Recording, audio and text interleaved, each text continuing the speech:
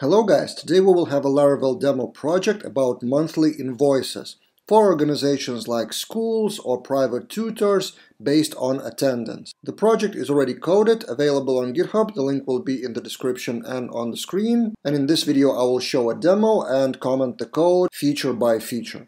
Part of that is generated by our QuickAdminPanel, so I will show you how to use QuickAdminPanel to create the structure and menu items, and then we will go one by one, feature by feature, where I will comment Laravel code and possibly you will learn something from that. So first, a demo, how it works. Imagine a school, for example, or any organization with people, and there are, for example, 5 students, and you can fill in attendance for a month. I will use fake filler for that. The extension is called fake filler Chrome extension. And now we have our attendance in the database. And then I can run a command, PHP artisan invoices send, which will form invoices for all the students and then send email to each of them with PDF attached. Okay, it is done. Took quite a lot of time because both PDF forming and email sending takes quite a lot of time. So in real world, it should probably be a queue job in the background. Let's see the result. On MailTrap, I have 5 new emails. Let's take a look at the latest one. There is a price calculated, $190 or euros, and attachment is the invoice. Let's open it up, and here's the invoice, 190 euros. There is a setting in the config how many euros per day is charged, so 10 euros per day from what I remember, and that invoice is sent. And then administrator can view the invoices. So if someone paid via bank account or something, administrator marks that as paid, and then there is a dashboard with charts about revenue per month. In this case, it's only 1 month for now. And if the invoice is unpaid for more than 1 month, there will be a table of unpaid invoices. So pretty typical management system of mini school or tutoring or something like that. So that was a quick demo of how it works. Now let's dive into the code. First, let's take a look at the database structure. I will form that visually and then we'll generate that with QuickAdminPanel with all the related forms. So let's go to MySQL Workbench. It's a tool to generate the visual schema. And there is a menu item database reverse engineer. We'll connect to the database that we need. Continue, click next, next, next, like usual installation of something. Continue, close, and there we go. There are a few tables not that relevant like OAuth for API, so let me spend a minute to clean that up.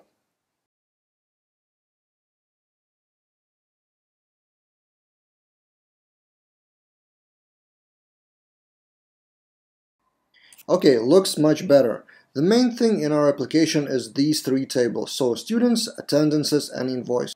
So invoice belongs to a student and attendance also belongs to a student.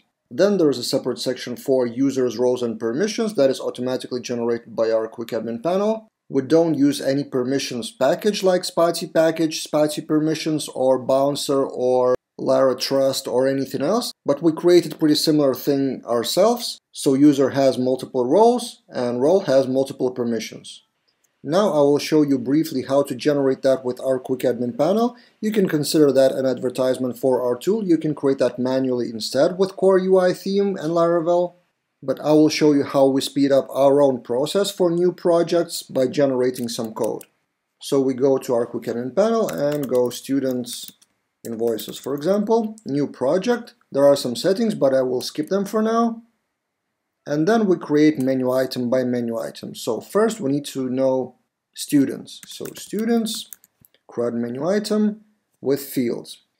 What fields do we need? Let's get back to our table. First name, last name, email, and billing address. So first name, we save. Another field, last name, we save. Email is a separate text field type, email. And billing address. So billing address. Again, there are more settings available, but I will just save you time. So we save the CRUD, which creates one menu item called students. Next, we need attendance. So attendances, and we need foreign key to student. So we add new field, belongs to relationship to student, and we choose the model which is already created, students.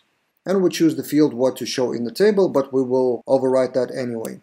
And it will automatically create a relationship from attendances.studentID to students.id. And next for attendances we need event date, and that's it, just event date. So new field, event date. I'm skipping the timestamps, by the way. So date picker, event date, save, and save CRUD. And third thing we need to do is invoices. So we go create CRUD menu item, and by the way, the code is being generated in the background.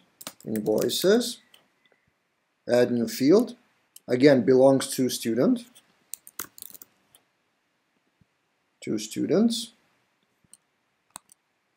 Then we need period from, period to, dates. So new field, date picker, period from, period to. What else? Invoice number, total amount, and paid ad. Invoice number will be an integer, so number, integer. Invoice number. Total amount, we have a separate field called money. Total amount. And paid or not, which will be a timestamp. So date time picker, paid ad. And we save.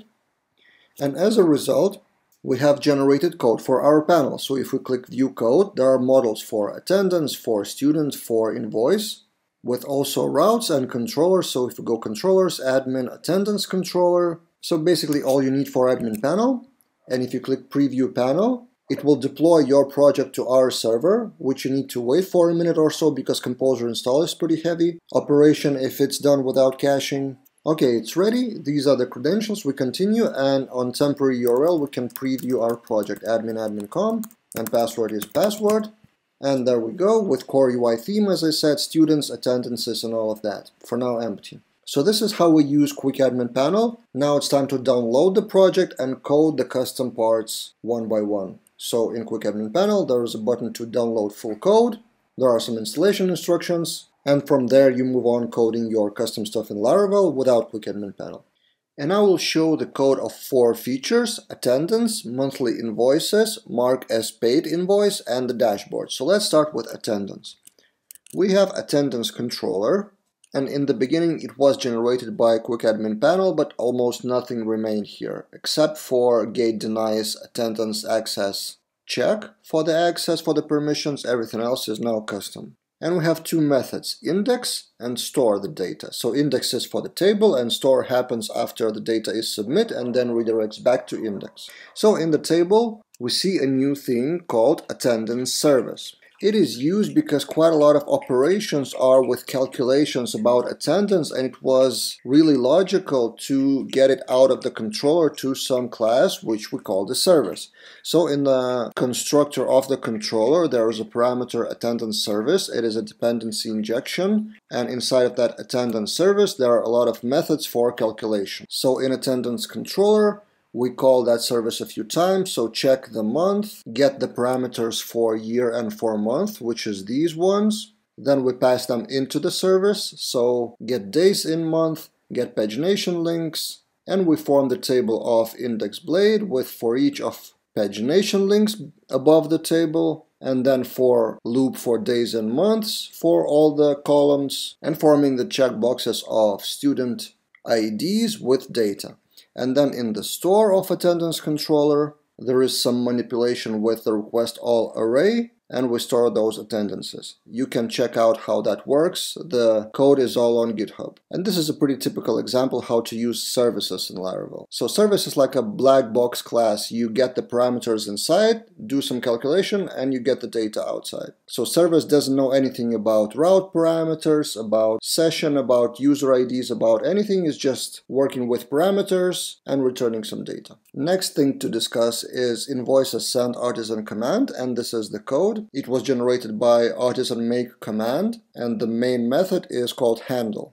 And in handle we query last month, query students with attendances for that month using eloquent with count. Then we get the invoice number, which is a private method of the same class, and then we generate the invoice first in the database, so saving the invoice data, but then using our own invoice PDF class with our own package called Laravel Invoices. Almost a year ago, we released a package, not sure if you know that, Laravel Invoices, to form a PDF file from a lot of parameters. So in README, you can find this example. So you specify the buyer like a class or an object, then you can specify discounts, taxes, shipping, items. So like this. A lot of items with different prices, a lot of parameters like date format, like currency, like file name, where to store. You may specify a logo and stuff like that. So you can check that out, Laravel Invoices. A lot of examples are in README file directly, and we use that package inside of this demo project. So we make that invoice PDF, we save that as a file, and then we send notification. This is Laravel function, Laravel core.